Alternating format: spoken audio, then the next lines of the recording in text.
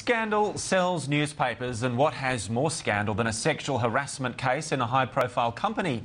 The role of the media clouds the journey to some kind of justice, either for the plaintiff or the defence.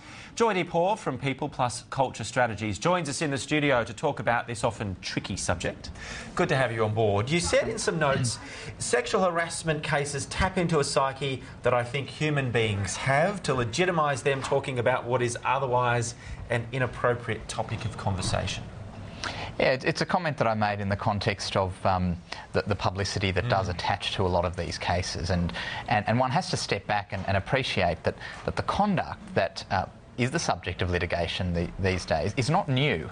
It's been occurring in workplaces for many decades, if not centuries.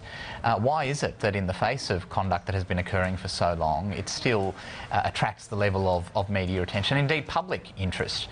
Why is it still on the front page of papers? It's not as though this is behaviour that's occurring for the first time. And I think one has to ask oneself, why is that the case? And my speculation, and of course I'm not a sociologist or a psychologist, but it is tapping into something that people are interested in talking about, and I think it's titillating for some people. You forecast that the nature of some of these cases will change, or we may see new types of cases being introduced or challenged in the courts. For example, an allegation that employers haven't taken reasonable steps to protect employees from harassment and the unwelcome attention, not just from staff, but potentially from clients, customers or suppliers. How much have we seen of that yet? Has that been tested yet? Very, very seldom, and it's an area where organisations do struggle, and organisations have for some time now invested fairly heavily in policies and training and things like that, but it's always stopped short of them saying, if we've got a big customer or a big client who's engaging in inappropriate behaviour, that we'll actually take steps to address that behaviour with that client or customer. It's a big commercial decision for any organisation to take, but I think what we're going to see is that there will be employees who will say it's not enough, and indeed it's the height of hypocrisy for an organisation to say that we hold our employees accountable to certain forms of behaviour, but if you're a big paying customer or client, well, we'll just let you do whatever. Yeah. This is the other really cloudy part of this legislation and cases that have been challenged before is activity that's happening outside of work hours or the workplace. How do we define harassment there? And in theory, does it mean you can't socialise with your colleagues anymore?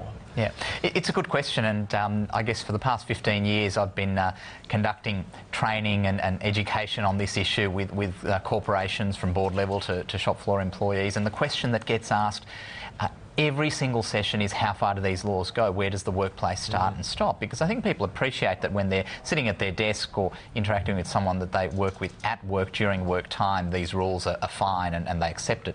But when they're on their own time, particularly in non-metropolitan areas where you've got very tight-knit communities, people who work with each other but socialise with each other very heavily on weekends and family interactions and whatever else, the boundaries are becoming increasingly blurred.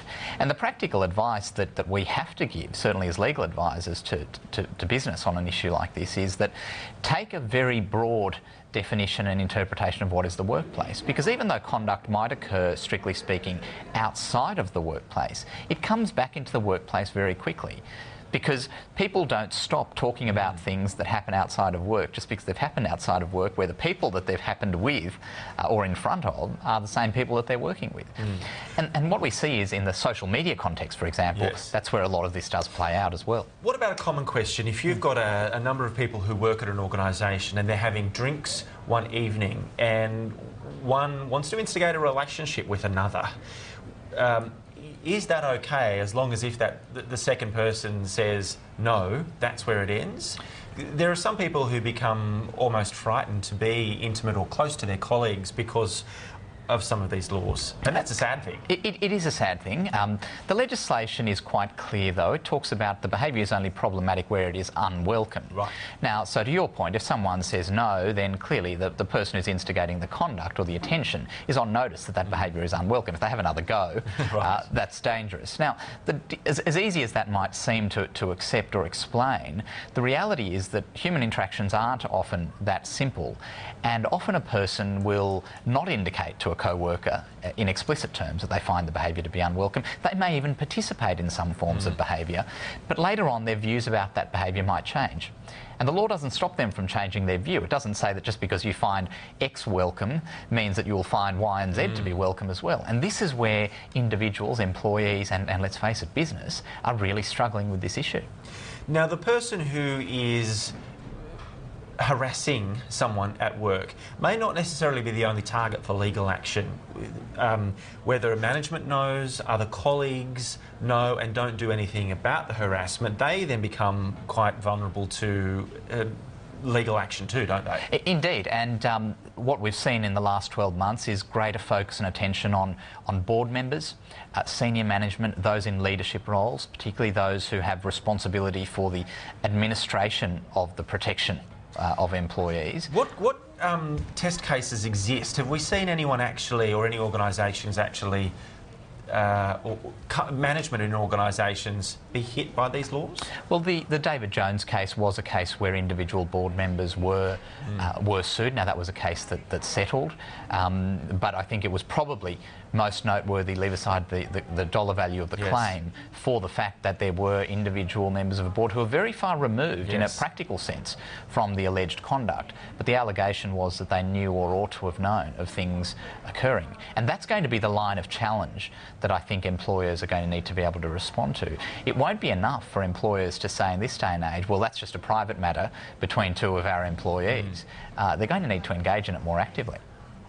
Just very quickly, what role is the media playing in the way these cases are changing? Well, look, I think it is now becoming, sadly or otherwise, a part and parcel of the approach that's taken by some litigants to utilise the publicity that attaches to some of these cases as a means of enhancing their negotiating position, recognising that very few of these cases actually ever get decided in the context of a court case. Most of them do settle. So, look, the media, of course, has an important role to play as far as education around these matters is concerned, but I apprehend that they will continue to be used more as a tool in enhancing the leverage position of certain litigants. Joydeep Hor from People Plus Culture Strategies, always good to have you in the studio. Thanks, great, thank you. We're going to take a short break, but do stay with us. We'll get a take on how the budget